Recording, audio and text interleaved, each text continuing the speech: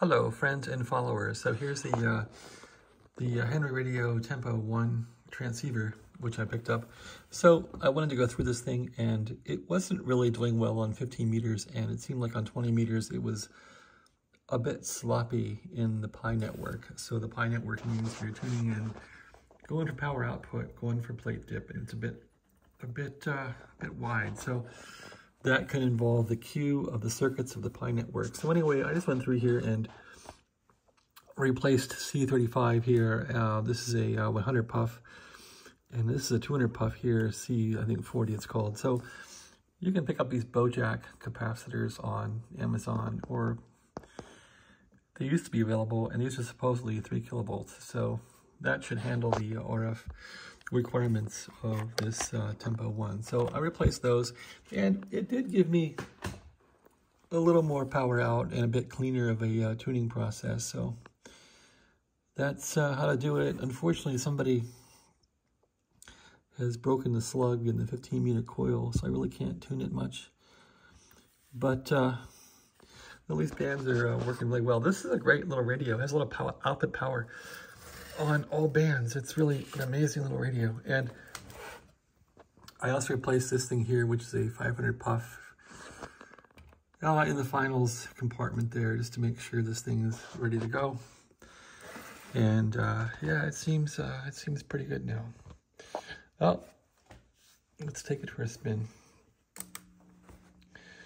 at least transmit wise. I also got the crystal calibrator working. I just took the switch out, the contacts on the upper part of the switch. When you thrust this down for calibrate, there's contacts up here that weren't really meshing, so I got those all to work, and it has calibrate. So once again, I'll start off on 80 meters on this thing, and I'm on a real antenna now. Tune it for peak noise. I'm at the middle of the band exactly, which is where you want to do this testing. And let's try it out. So with this, you take the mic gain down, you tune it, you take it up a bit, go for a peak.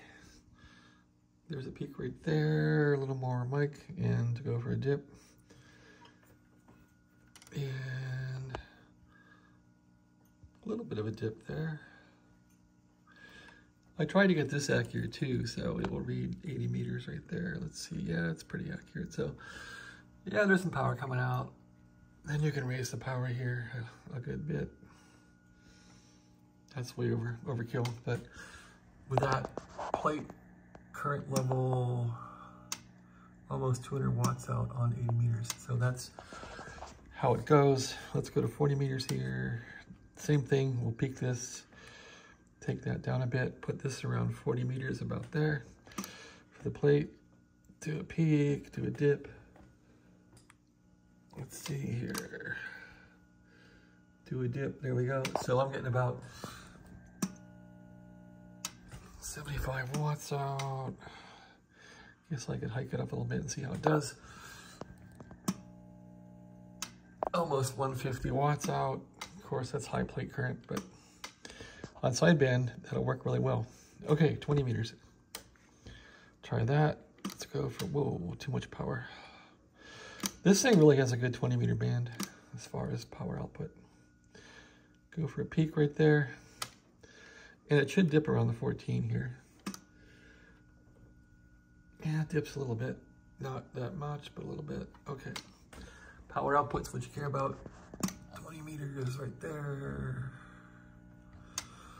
And then we'll hike it up 100 watts or so. So in these upper bands, you can start adding in some load here and see how you do.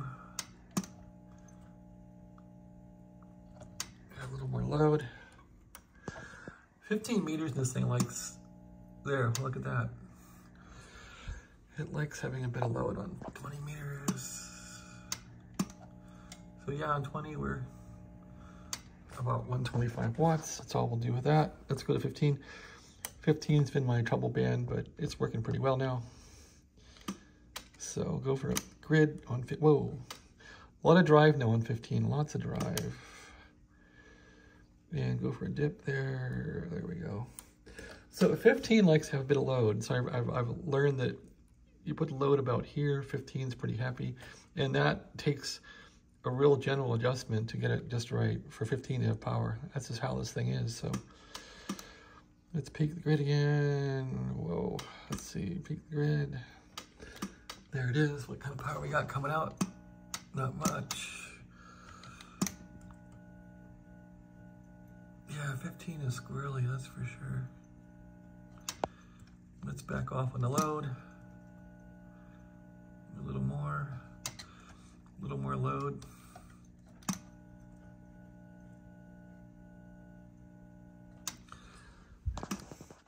Yeah, I had 15 putting out a lot of power here. Let's see. A little more load. It's really pinning now. Okay, that's too much load. Let's start about there. That seems more reasonable. We're pinning the meter here, pinning too much plate current. 15, this thing's difficult. A little bit of dip. Yeah, it seems like 15 needs some adjustments still. I had some good power coming out, but it takes a magician to make it work. There's a small dip.